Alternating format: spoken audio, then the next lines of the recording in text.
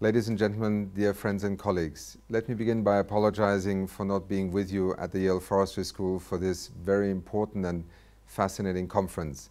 Jacob Scher was kind enough to send me a few questions with which I might be able to offer at least a few thoughts that amongst the many of you who are assembled there and have so much experience and also track record in this domain may perhaps provide some stimulus and some reflections on where we are today and what will happen next.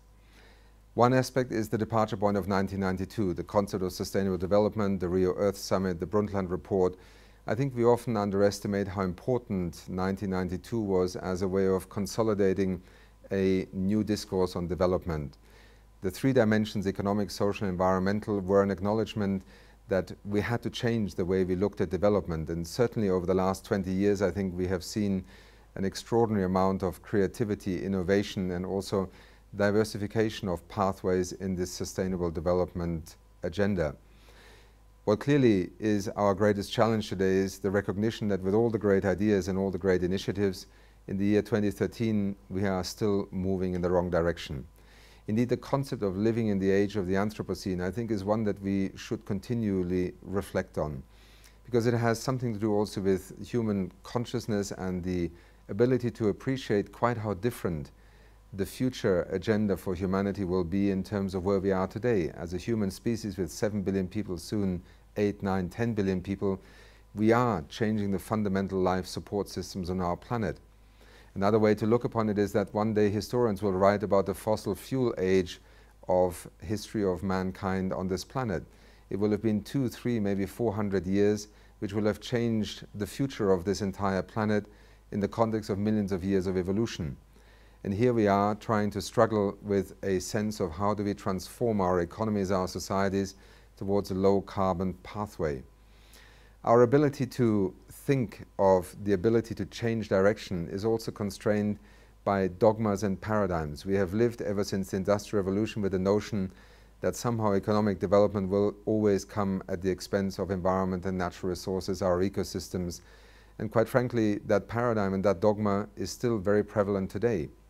But what has changed since 1992 is the recognition, partly based on science and information and data becoming available as never before, in people's minds that the imperative to change is now becoming self-evident. Self-evident not only in the traditional sense of an environmental agenda that began very much at the local level, the destruction of a forest, the wetland, pollution incidents. We are today looking at a planetary agenda, we are looking at planetary boundaries, and we are beginning to realize that progress in terms of moving forward in the coming years will have to evolve also from the 1992 departure point. It is not a north-south agenda anymore. And let us again recognize that the Rio Summit in 2012, despite some of the disappointments it perhaps brought to those who looked for a transformative summit, has given us a very interesting signal. The negotiation of sustainable development goals, the post-2015 development agenda, are already indicative of a very changing set of parameters, and I would argue even the emergence of a new paradigm. The principle of universality, the fact that in Rio, the 10-year framework program for sustainable consumption and production was actually one of the few things indeed adopted and approved, is a signal that the discussion about sustainable development will not only have to focus on developing nations anymore, but will increasingly also have to return to a global agenda, a global compact on development in which actions and decisions and consumption production patterns in the north are as much part of a future development and sustainable development agenda in the multilateral context as are the decisions and the priorities of developing economies. How does our architecture that we have at our disposal today respond to these challenges?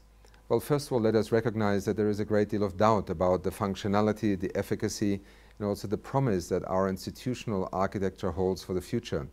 Whether it is the Bretton Woods institutions, which before the financial crisis themselves were being questioned in terms of their relevance and certainly the priorities and orientations under which they were working, or the United Nations system as a whole, which has increasingly found itself more caught in a North-South development cooperation mode than really aspiring to the principle of a United Nations acting on the major challenges that we as sovereign nations, as societies face, and where collaboration and cooperation are fundamental principles and enablers to make progress.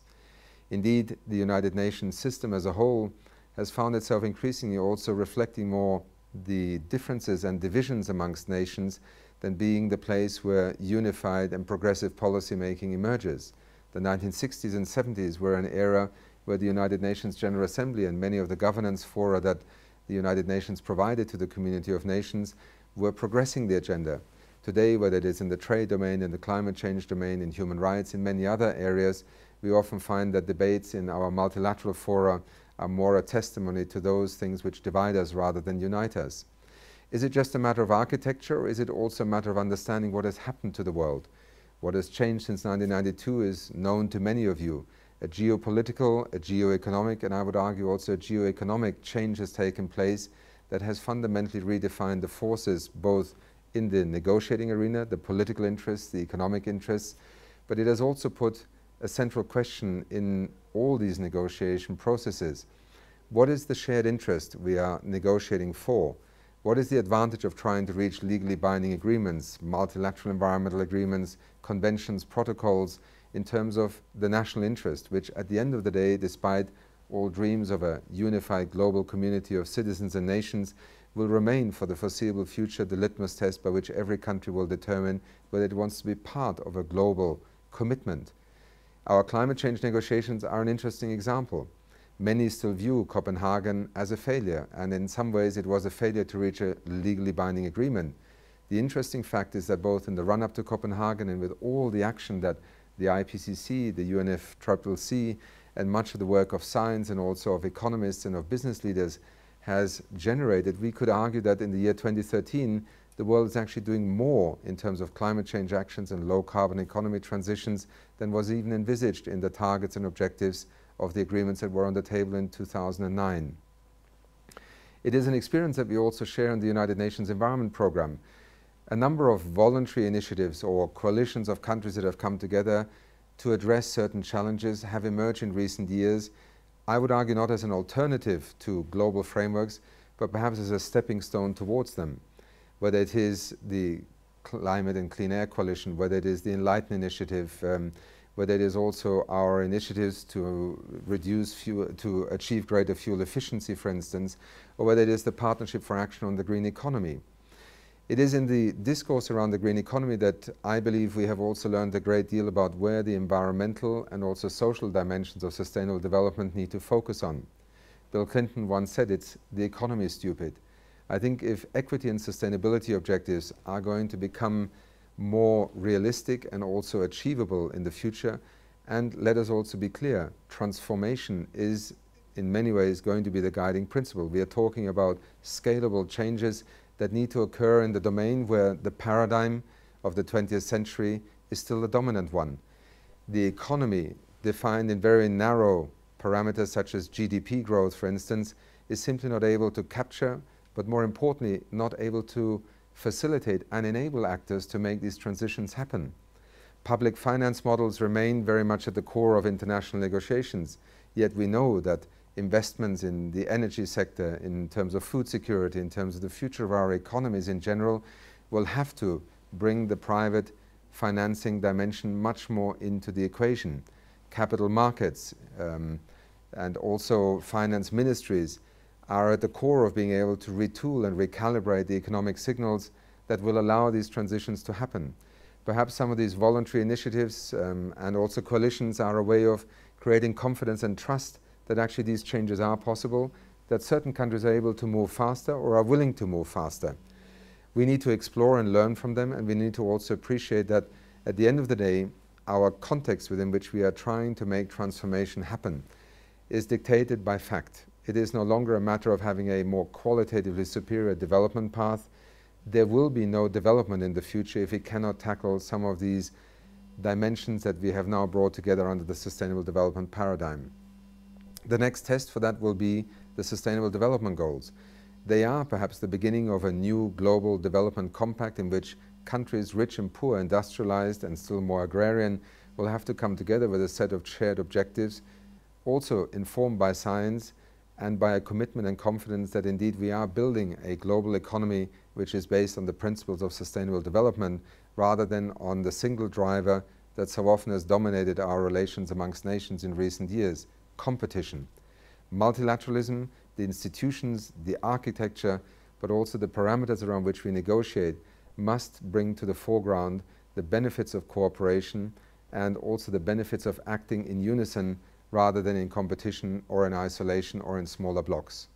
That, I believe, is perhaps one of the drivers and one of the challenges that we need to address in the coming years, if indeed the notion of a multilateral architecture in which not only governments but also the private sector, civil society, will play a fundamentally different role than in the past.